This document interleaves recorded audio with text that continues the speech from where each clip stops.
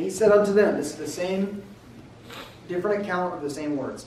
He said unto them, Go ye into all the world and preach the gospel to every creature. He that believeth and is baptized shall be saved, but he that believeth not shall be damned.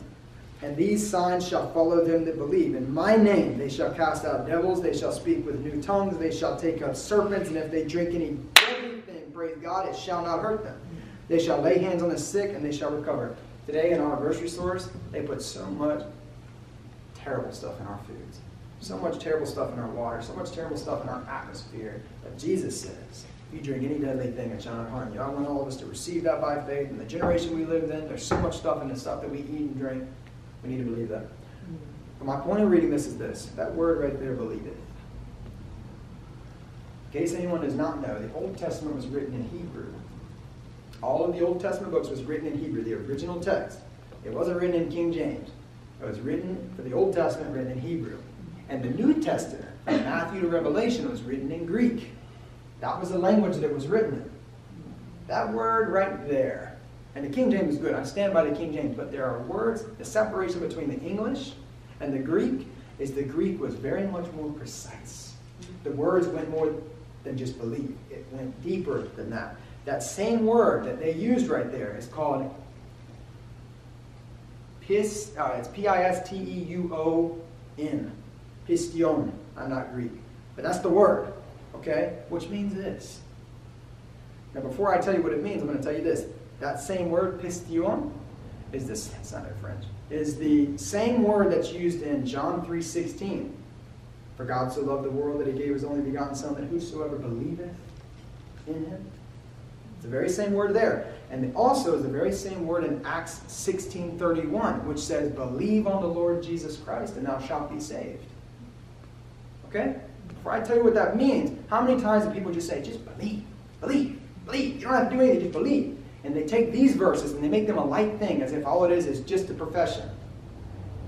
Check me on this later. That word believe means this. To believe.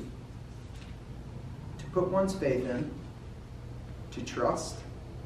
With an implication that actions based on that trust may follow.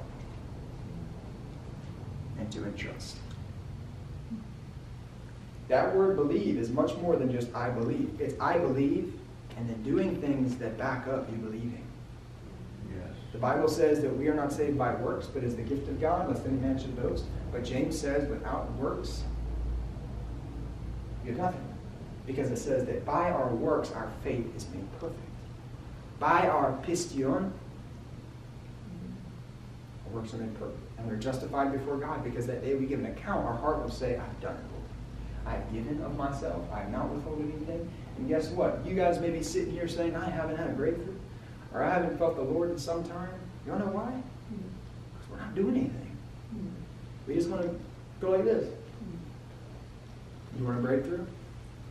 Commit yourself after this day to the Lord. Now let's talk about some practical ways that we can do this. I was going to read a few more verses. I'll skim them really quick. For we must all appear before the judgment seat of Christ, that everyone may receive the things done in his body according to that which he has done, whether it be good or evil. Revelation 20, verse 11 through 15 says that God will judge us according to our deeds. Jesus said that we will give an account of every idle word that we speak.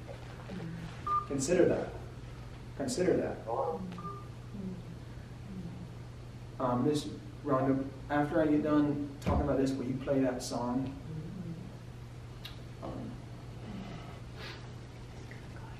Practical ways to do this. I have gospel tracts. They fit right in the credit card slots of gas stations. They're little tiny cards. Put them in, pump some gas, slip it in. Go on. I've got other ones that when we go somewhere, when we go to a grocery store, just grab one, put one on the shelf. Leave it there. Someone's going to find that card.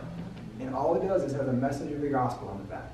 It tells them the same thing we've been talking about today. Turn from your sins, follow Jesus, believe Jesus. Serve Jesus. You can use gospel tracts. I've got some out here in the foyer. I'll bring some more. Gospel tracts is one way. Number two, when you go throughout your day-to-day life, whether it be work or with family or whatever you're doing, When you have an opportunity, do it. Whatever it is, it could be anything. You could be helping someone. And here's the third one. When you see someone doing something wrong, to make them aware in love and yield yourself to them. Commit to being able to nurse them like the Good Samaritan back to health. Because if we're going to warn people of their sin and not be willing to do anything to help them, we shouldn't say anything. Because Jesus could have pointed his finger at us and done nothing, and it would have been like, oh, I'm just condemned. But if we tell people and show them in the Word, not on our opinions, show them in the Word and tell them and say, look, I love you. And you know, you may think I'm crazy, but I'll do anything I can to help you. And then really do that. These are ways. Like I said, my calling is I'm a street minister. I go out and I do that. That's a way that I give to the Lord. That's my calling. That's what he's called me to do, and I do it. Each of us have a gift. Linda, you're a blessing. She is the hospitality. She invites people over to food. She does, and I know that's your calling. You bless the saints, and praise God for that. Each of us. Kathy, she's been, who knows that she's a master construction artist. She's been back there remodeling the entire church. Praise God for that. So we each have a calling. Whatever it is, find it. Give yourself to it. You don't know what it is? Go to the Lord sincerely with faith and ask him. He'll show you. He'll give you opportunities to make it clear. So you can preach, you can share the word, you can serve. Find it, do it. Because you have a responsibility to. It's not just, oh, I might do that. We got to really find that thing out and give ourselves to it, because that's the purpose of you being on this earth. All right, I want us to play this song, and everyone just, as you're in this place of yielding your heart, let's just worship the Lord in spirit and in truth. And as you go from here, the Lord bless you, the Lord strengthen you, the Lord give you peace, make his face shine upon you, and encourage you and give you strength. Don't give up on this. You go double check me later. Open your Bible. You're going to see that what I'm telling you is true. Fight for it. It's your very soul, and it is the souls of others who are dying and going to hell every day and need you.